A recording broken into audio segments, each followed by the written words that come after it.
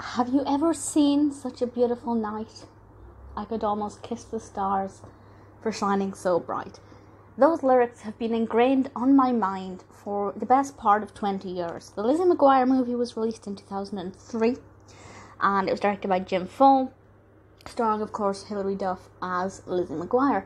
I grew up enjoying Lizzie McGuire, but I was never obsessed with it in the way that I was obsessed with Sabrina the Teenage Witch, and I think I even preferred The Amanda Show to Lizzie McGuire. Not that that's a fair comparison. But basically, I really liked it, but I didn't, if the film wasn't perfect, wasn't going to be the end of the world. But it's good fun. It's pretty typical in what you would expect. But I liked it. Basically, Lizzie McGuire is on her way to Rome, in Italy, of course, and it suddenly becomes this incredible dream come true. It's very far-fetched, it's very unrealistic, but for the young viewer, for the teenage viewer watching it, it's absolutely incredible. And Lizzie finds herself famous and is, well, she's within the vicinity of a very,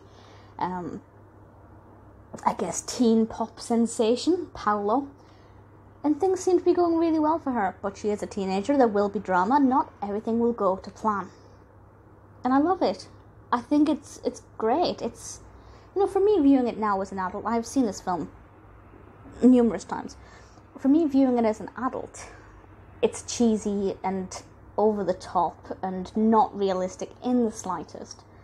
But for me viewing it at the time, it's fun and exciting. It's full of beautiful fashion and gorgeous scenery. Lizzie McGuire being famous brings a lot of excitement, and it's high intensity, and Adam Lamberg as Gordo, absolutely great, and I just can't really find any fault with it. Not that I'm saying it's flawless, I'm not saying it's technically perfect, the narrative is not the most well sewn narrative ever, but it ticks all of the boxes to at least some degree. And as far as teen films go, it seems safe.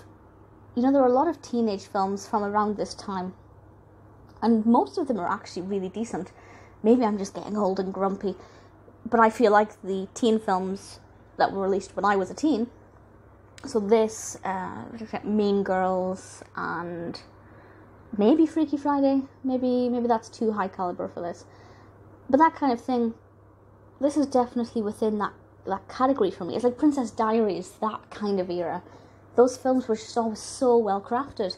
Then, of course, we have the song What Dreams Are Made Of, and the scene where that's kind of performed for the first time is lovely. It's really nice, and again, I can't really fault it. Would I recommend this film if you're not a Lizzie McGuire fan? Only if you're a teenager. Definitely not if you're, a fully grown adult. It's not going to be for you. You are not the target audience. But if you like Lizzie McGuire, or you want a nostalgia trip, but you've never seen the film, you want to maybe enjoy a new journey, this is a fantastic way to do that, because it is quite exciting.